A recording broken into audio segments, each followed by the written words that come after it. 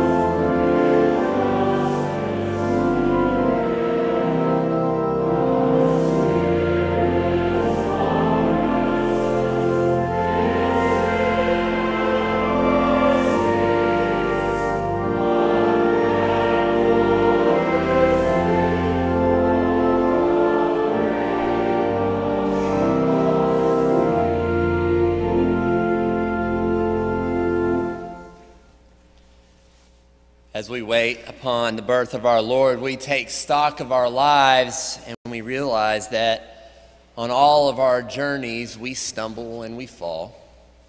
But if we confess our sins to God, God picks us up and cleanses us of all of our sin. So let us now confess our sins together using the prayer printed in our bulletins. God of promised peace, we come before you acknowledging that we are frantic in these days and shalom seems fleeting. The pace exhausts us and leads us to feel like exiles in a land increasingly alien.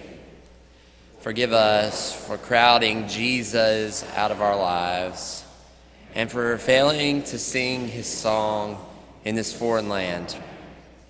Deliver us from darkness and lead us to your light, revealed in Jesus Christ, who came to die for these and all our sins, which we confess now in silence.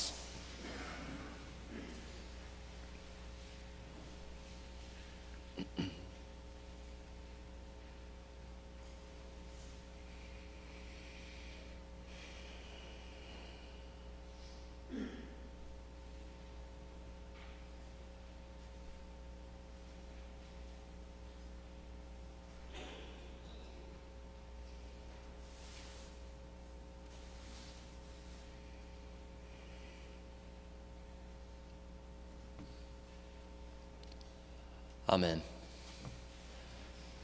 Take comfort and believe in the good news of the gospel. In Jesus Christ, we are all forgiven. Thanks be to God. Amen. I ask you to remain seated as we sing hymn number 9, O Come, Emmanuel.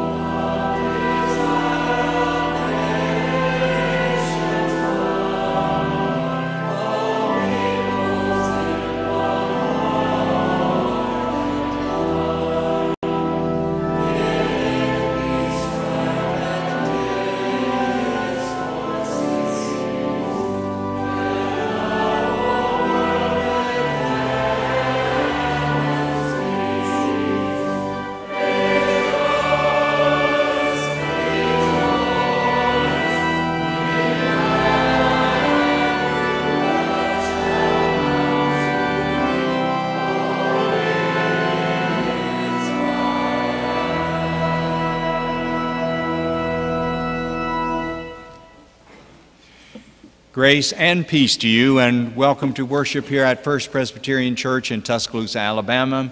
It is the second Sunday of Advent, and we welcome all who worship with us this day here or those who are worshiping with us by television broadcast throughout the state. We're honored. Many of our Auburn students are back after their exams, and, well, Alabama students still have that to look forward to. You may pray not only for the students, but also that their professors may not only know justice, but also mercy. It's a difficult time, but also this coming Saturday is graduation for many, so it's an exciting time as well. The hopes and fears of all the years are met in thee tonight. 2 doctoral students there getting their doctorate, yes. But anyway, we are glad that you're here. Please let us know. Sign the attendance pads and pass those back and forth that we may know that you're here. Indicate if there are ways that we can assist you in your discipleship. And if you feel led to join this church, please speak to us. We'd love to tell you about the ways to commit your life to Christ here in this place and how we could use you for God's glory here. We would be honored indeed. There are a number of announcements you'll find in your bulletin that you want to pay careful attention to, and I'll underline some of them. In particular, that a week from today in the evening, we have a carols by candlelight. It'll be at 6 o'clock in here. We'll have the candles lit. The choir has been rehearsing and preparing this gift for you, and it will be ready for us to unwrap and to enjoy. We also then the next Wednesday have a longest night worship service. This is a difficult time for many in their journey of faith, and we pause on that Wednesday night at 6:15 to have a worship service here amidst the candles to remember the light that comes in the darkness, and the darkness cannot overcome it. Also, you have been reading about our 5-year plan. It has been completed. We had one session this morning during the Sunday school hour. We'll have another one next week, also at the Sunday school hour, and one this week on Wednesday night at 6 o'clock for us to know more about the plan the Lord has placed before us, setting the course for this church. Many other opportunities that you see, but I want to especially thank you and encourage you to take a little trip after the worship service into the Family Life Center, and you'll see Santa Claus has already been here in the form of the elves of First Presbyterian Church. You have taken names from the angel tree. You have seen the needs in our community. You have packaged those and brought them here. Some rode them into the Great Hall on the bicycles that some lucky child is going to get. Thank you. I was going to say it brings me great joy to see you coming with these gifts, but then I see your faces and see you have much more joy for the giving than anyone else. So thank you for those amazing gifts. And speaking of gifts, our precious gifts, our children, are invited to come now for a children's time with Reverend Luann.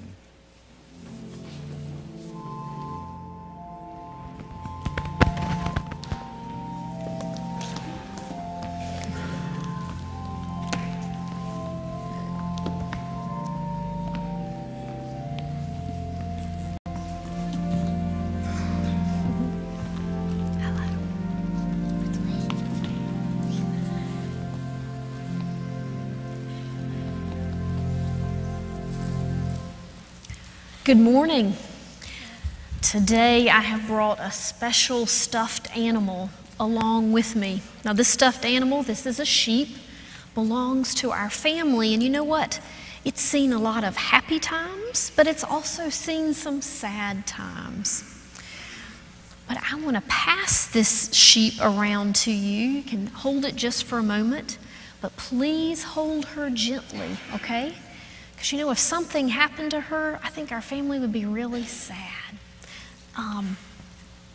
In the book of John, Jesus talks about us being his precious sheep. He says that we're like his precious sheep. And he says that Jesus himself is like the shepherd, the good shepherd that takes care of the sheep. Have any of you seen sheep before close up? Yeah? In the mountains, and you know they're really afraid, aren't they? And they stay together, and if something makes a sound all of a sudden, they'll run away. They're afraid of it. But there's one person often that they will really trust, and that's their shepherd who's looking out for them, right? Because their shepherd brings them food and water. Their shepherd makes sure that no wolves or anything will harm them. And they're also, the shepherd, you know, it even stays awake sometimes at night while they're sleeping to make sure that nothing happens. In the book of Psalms, the psalmist talks about God never going to sleep, but that God will always be with us. In the 121st Psalm, it says, "The Lord will not let you be hurt. The Lord who guards you never sleeps." Think about that. God watches over us all the time. Let's think a minute about some things that might be scary to us. Are thunderstorms scary? No. They can be in my family. Sometimes we all jump in the bed. Let's think about, just pretend for a moment, we're in the middle of the night and you've been woken up. What sound does thunder make? Let's make it with our feet. Ready? Right? And then rain comes. Can you help me make some rain? Okay, stop. Now we can't do lightning, sorry, can't do that. But if you've been woken up in the middle of the night from thunder and lightning, is it easy to go back to sleep? No, because one time a thunder was coming, I stayed up all night and I slept all day. Right, sometimes you stay up all night because you're so afraid, right? But you know what? God says, I am with you even in the thunderstorms. I want to ask you a question. Have you ever, raise your hand if you've ever felt alone. Have you ever felt alone before? Maybe it was because you got lost. Could that be? Or maybe it's because your friends left you out. Can you tell me about a time when you felt alone or afraid? Anybody want to tell me? Yes? I got lost in Bryant-Denny Stadium. In Bryant-Denny Stadium, he got lost, okay? But did your parents find you eventually? After they called him on the big thing. Over the loudspeaker, okay? Yeah. What? Yeah, that's easy to get lost there. What about other times? Are there other times that you felt afraid or lost? Yes? When I was in the store one time, I got lost. In the store, that's another scary place. I always tell my daughter she always has to see me, right? That can be scary, yes. In a storm. In a storm, you felt scary. So what is it that we're going to remember, right? We're going to remember the Lord will not let us be hurt, right? And the Lord who guards us never sleeps. Jesus will always know what's happening with us. Let us pray. Dear God, thank you for watching over us always, even as we sleep. We're grateful that you'll never leave us alone and that you'll keep us safe. In Christ's name we pray. Amen. As the children go to be with Miss Debbie, I invite you to turn to your folks sitting around you and extend the right hand of Christian Mommy, fellowship. I feel better now. Good.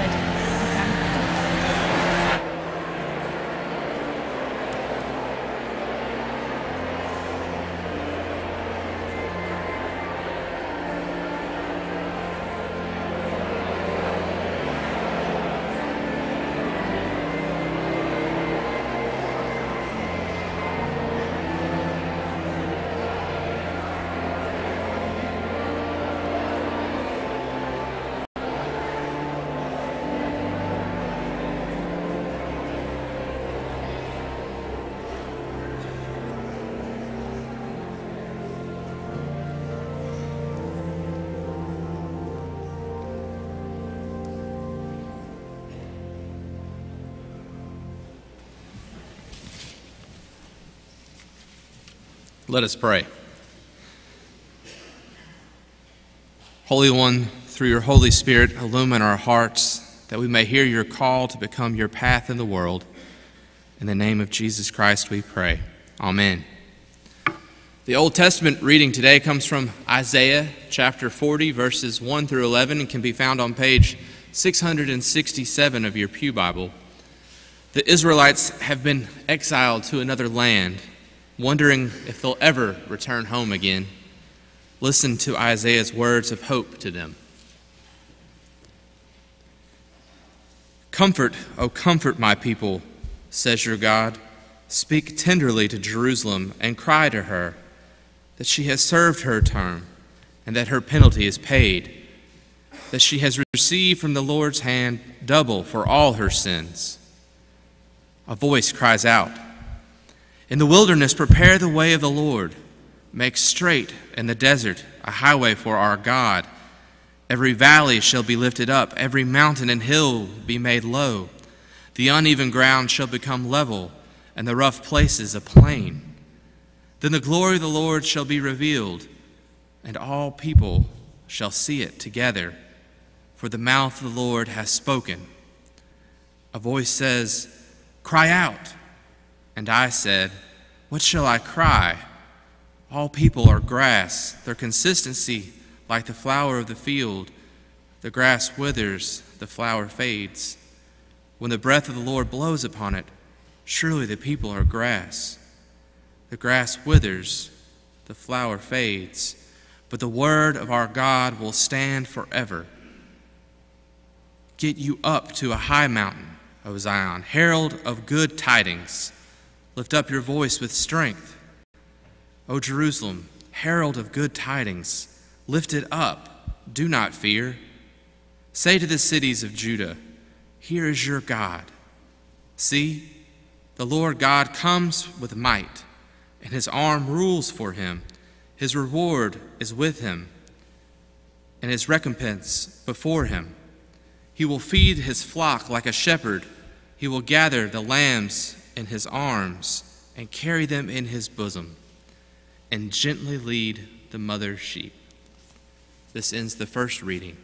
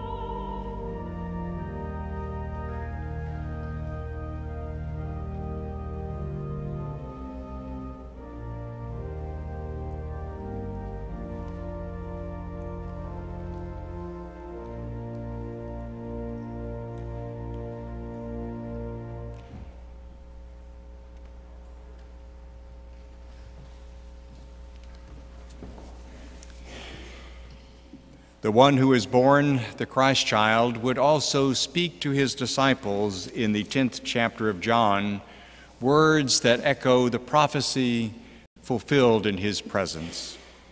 The 10th chapter, beginning at verse 1.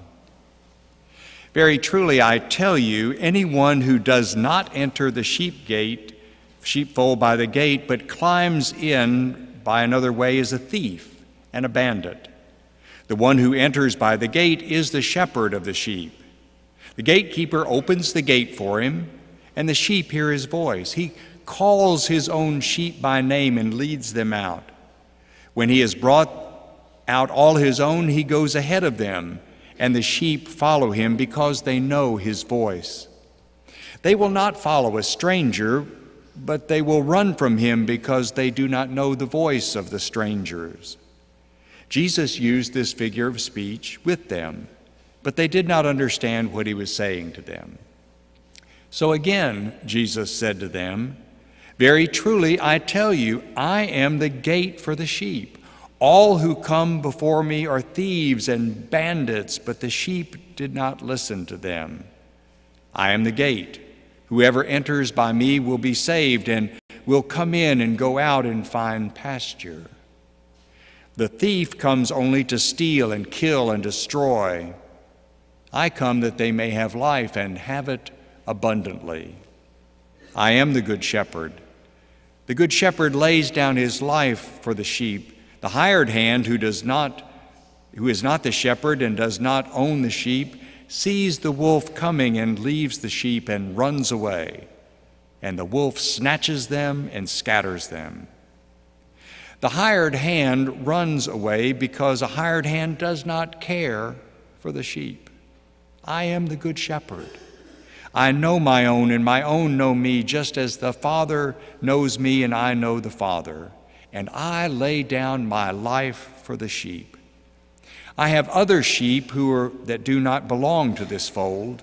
I must bring them in also, and they will listen to my voice. So there will be one flock, one shepherd.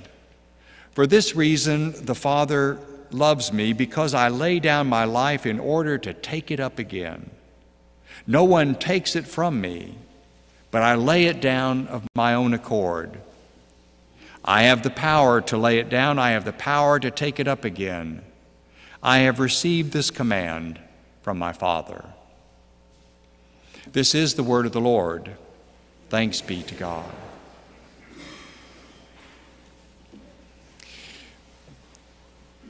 Do you ever hear voices? You know, voices. Don't answer that one aloud. But you may have seen that marvelous movie a few years ago, A Brilliant Mind, in which, as viewers, we are caught up in the life of a brilliant mathematician. And like him, we can't tell what is real and what is not real, which voice is true and which is not.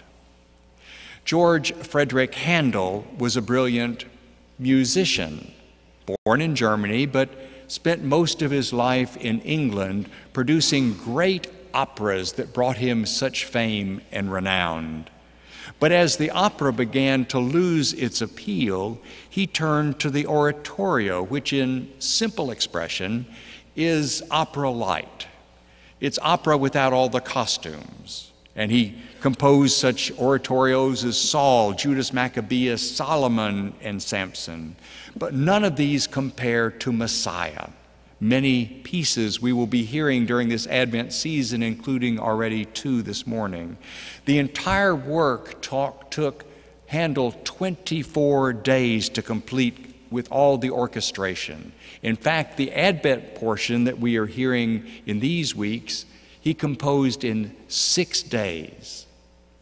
Handel had help, and he needed it. For you see, his fortunes had changed abruptly. No longer did the people flock to the opera. His income went down. He became bankrupt and lived in abject poverty.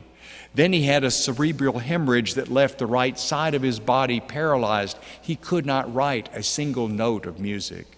His doctors prescribed a spa, and he went and put himself in the boiling waters for sometimes 9 hours at a time. And gradually he began to get movement back in his body, and he was soon able to write music, but there was no music to write. He came home stumbling one night, late at night, and crying out, my God, why have you forsaken me?" And he found the door of his house opened, and inside was a strange man by the name of Charles Jennens, who is a wealthy countryman who brought with him a sheet of texts, passages from Scripture, and asked Handel, paid Handel, to write an oratorio based on those passages, 2 of which we have read this morning. The starting place for the work, Messiah, is indeed the prophecy of Isaiah. You remember their story. It's our story too. The great days of Solomon and King David were long since past, and the people had been warned by the prophets about their unfaithfulness, and still they persisted, and the Assyrians ran them over and took their able-bodied men, women, and children back to Assyria, modern-day Babylon. And the temple in Jerusalem was completely destroyed. The city lay in waste. And they lived in exile for 40 long years. Now, some of the older Israelites remembered the temple, remembered their struggle and their sad stories of punishment for their sins. The younger ones, though, had been born in captivity and really knew nothing except the mournful songs that they were taught by their families. We find them in the book of Lamentations, and they remind us of the songs that the people sang in Egypt, such as, "How can we sing the Lord's song in a foreign land?" Perhaps you know what it's like to be in exile. It may be imposed by others, or sometimes it's self-imposed exile. You find yourself alienated from certain family members, bullied at school, you're rejected by friends, you are shunned at work, perhaps ostracized by the community. You may even find yourself at a distance from your church. Isaiah, who had earlier prophesied that Israel was on this collision course with the will of God and had warned them of the dire consequences they would suffer for their sins, now is wooing the people back out of captivity with words of hope. "Comfort, comfort my people, speak tenderly to Jerusalem, cry to her that her warfare is over. She has received double from the Lord's hand for all of her sins." The Hebrew words are soft and they're resonant, almost in a form of a lullaby. Nahuma, Nahuma Ami. Much like the beautiful pastoral sound of "He shall lead his flock like a shepherd." It's like a parent who finds a child sobbing, knowing they have done wrong, takes the child up in their arms, hugs them and says, "Come on, it's time to go home." Lord knows exiles today need to hear the same voice. We parents sometimes feel like we failed our children. Teens are floundering with friendships that only seem to manipulate or pressure. Older adults find themselves in a world that's foreign to them because values have changed so much, and it's a world that values only the young. Perhaps it's as students we find ourselves in the wilderness, wondering what will become of our lives. And all of us have more than our share of regrets of what we have done or what we have left undone. On this Sunday, we have lighted the candle of peace. And in some ways, it's an empty candle because there's not a whole lot of peace in our lives. We feel strained by the pressures of exams coming on. We feel our family demands and pressures. We feel social pressures to conform. The finances are tighter maybe now than they've ever been in our lives, making us all captives in a time when there should be this peace in our lives. The comfort is pardon for sin.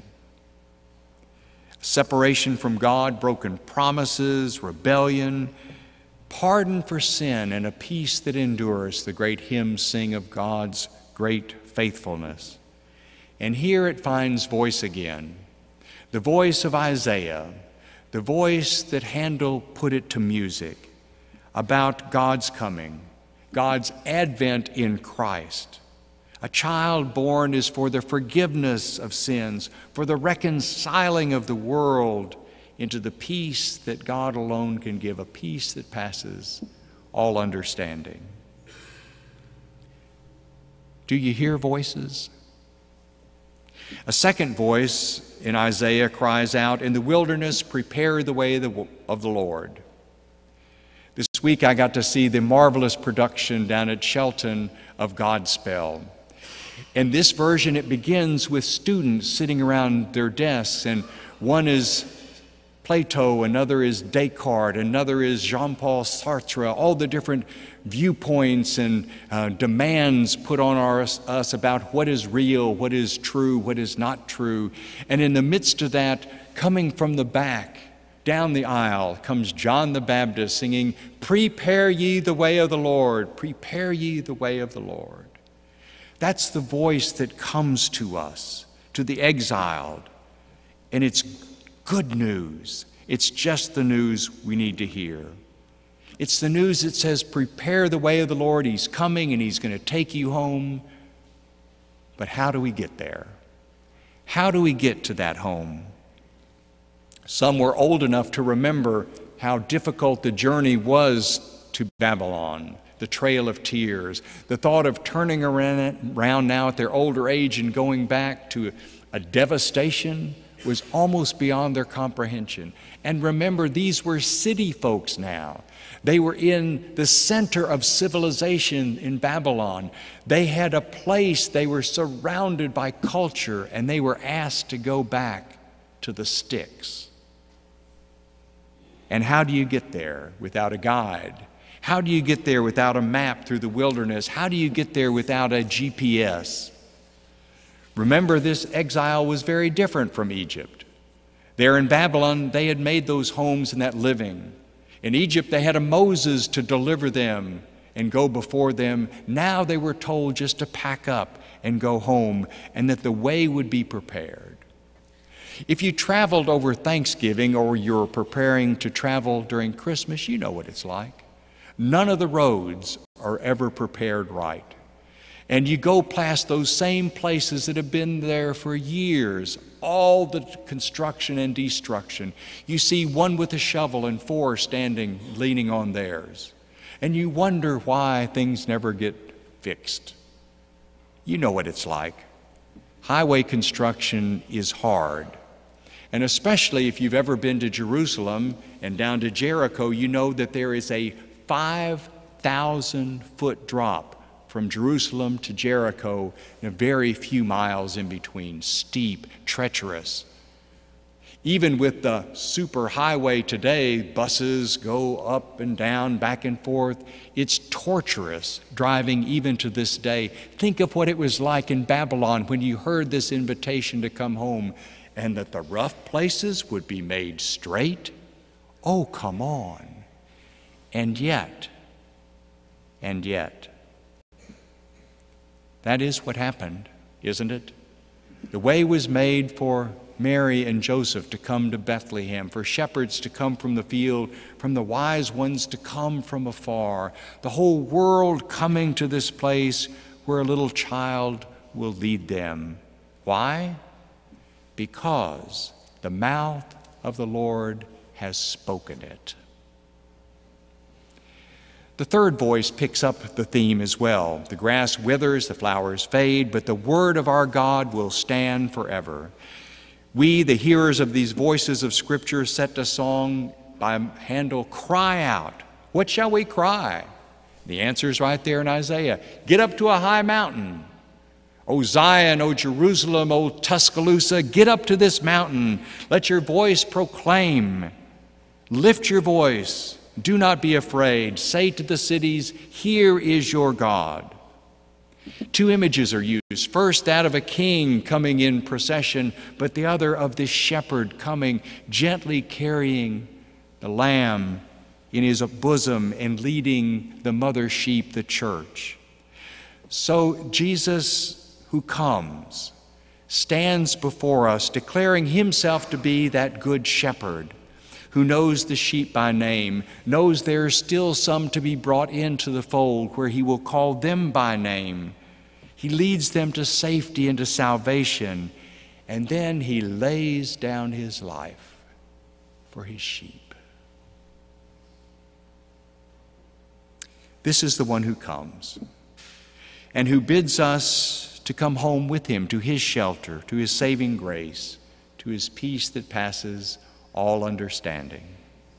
So, we are called, you and I, to add our voice to the voice of Isaiah, the voice of Handel, the voice of disciples throughout the ages, to go tell it on the mountain, over the hills and everywhere. Go tell it on the mountain that Jesus Christ is born. Amen.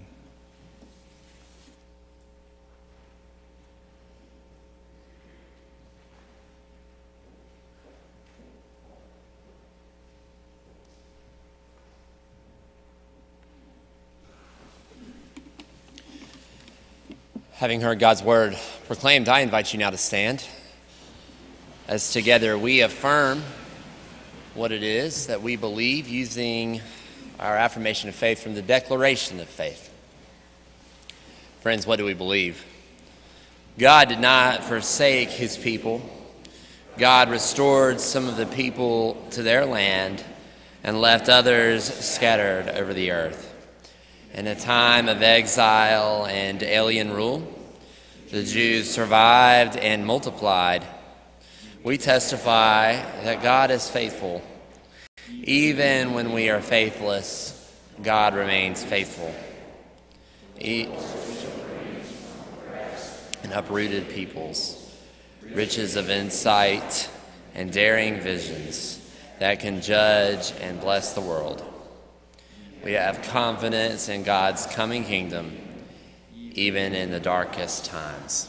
Please remain standing as we sing hymn number 3, Comfort, Comfort You, My People.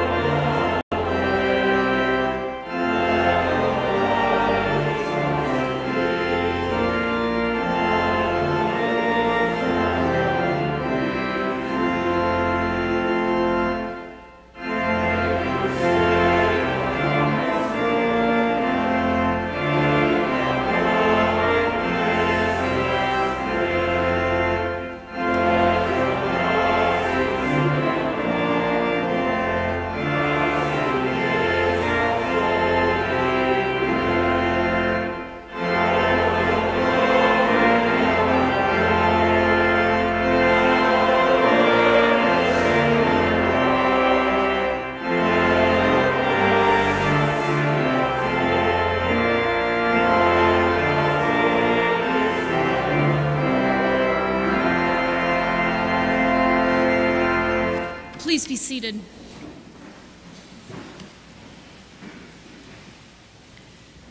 Because we have confidence in that voice that teaches us that God is our comforter, we hear now the prayer concerns of those who need that extra comfort. Wayne Childress continues recovering from his surgery at DCH. Baby Henry Orwell also continues growing, but is still in the NICU at Northport DCH.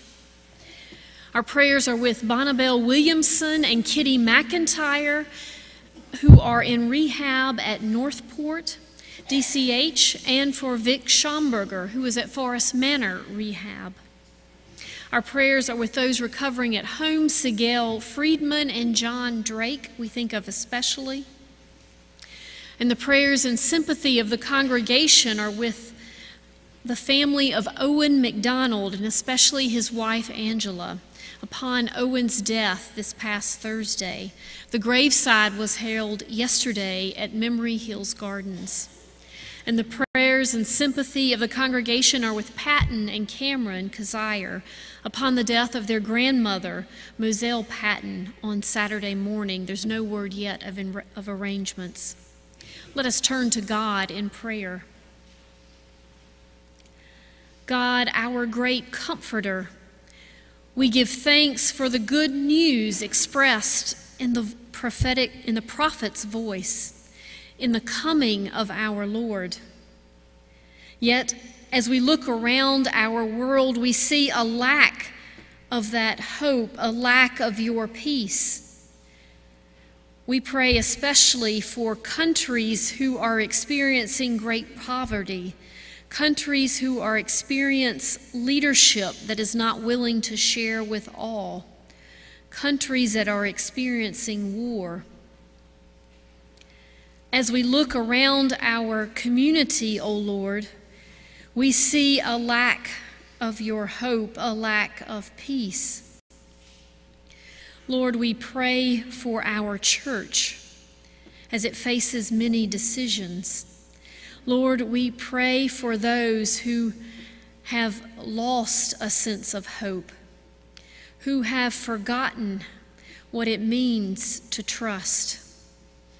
We pray for those who have experienced defeat, humiliation before their peers, those who have experienced great loss, whether through friendship or the death of family members, or loss of health and family income.